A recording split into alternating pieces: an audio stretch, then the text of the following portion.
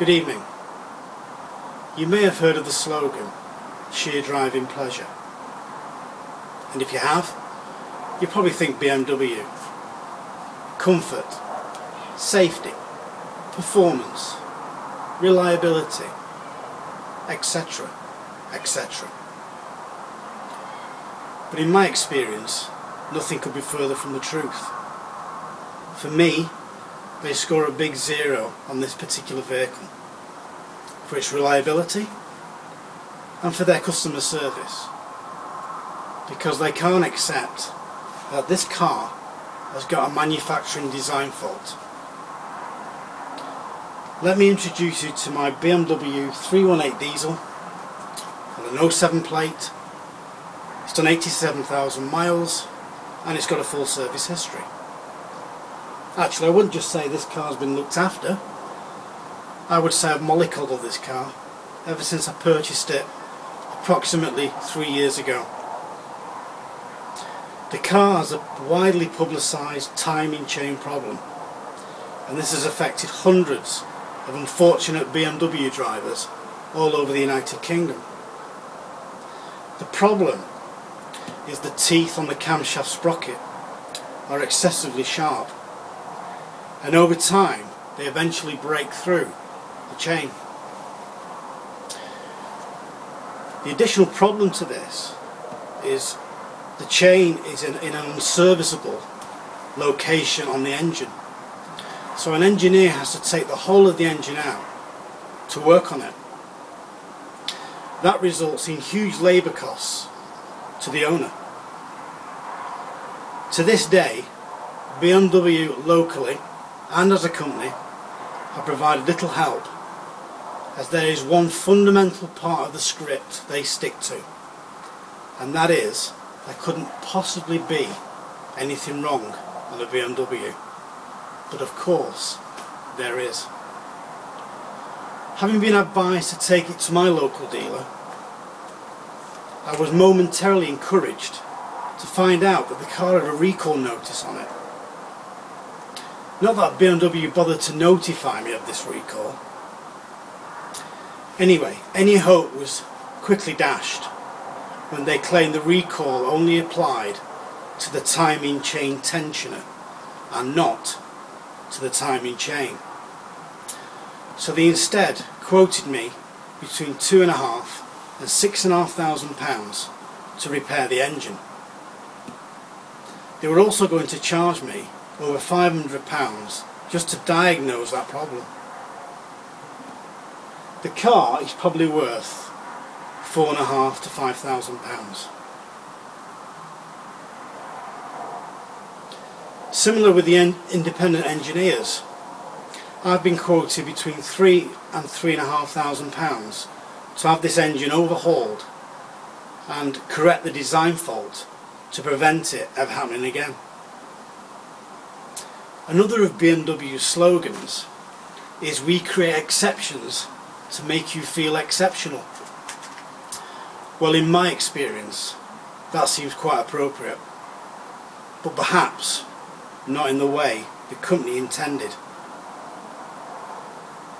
With the help of my laptop, I'll provide you with more information into this problem. Well, here we are. I'm indoors now and I've got my laptop here. I've got a search engine ready to go, and I'm going to put the BMW N47 diesel in to the search engine.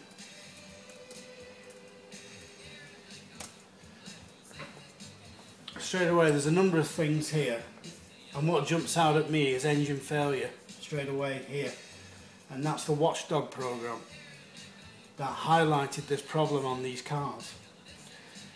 At the top there's the Wikipedia site, and if I scroll down the page here, there's a paragraph here talking about timing chain problems.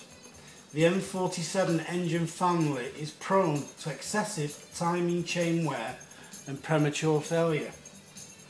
He goes on to talk about rattling noises. Now, I never experienced rattling noises. Fortunately for me, my car just died on the drive. One day it was working, the next it wasn't. But some people around the country haven't been as fortunate as me, They've been driving down the motorway in the fast lane at 70 miles an hour with children in the car. And when the timing chain snaps on these vehicles, the whole power of the car goes. So this becomes a real health and safety concern as well. It says the timing chain failure may call for engine replacement or a costly repair. I can vouch for that.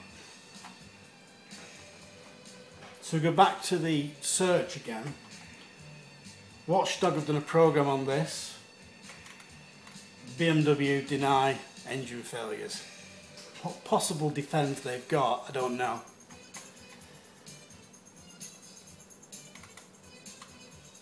And then we get people who are offering services to repair these cars. We've got Prestige engines here, and I've already contacted them, and this is their response to my email. Hi, the cost of rebuilding your engine as new factory spec with genuine parts and modified chains is between $3,000 and $3,500 depending on the damage. We rebuild one of these engines every day somewhere in the country and are very busy at the moment. We are working to a 10-day lead time currently. So those engines are keeping these guys pretty busy.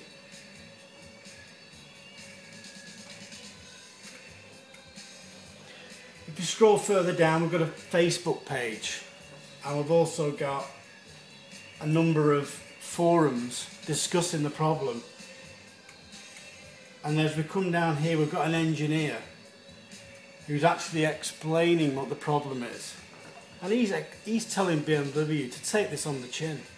Just accept you've got a fault on your vehicles and recall them.